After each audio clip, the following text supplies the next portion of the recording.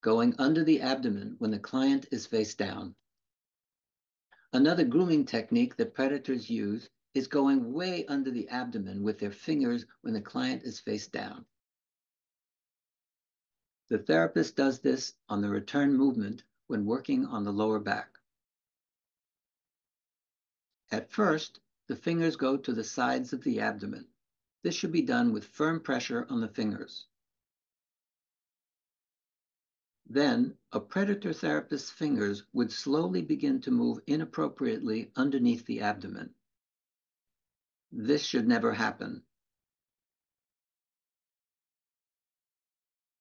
Then, the fingers would go farther and farther under the abdomen and down toward the genital region.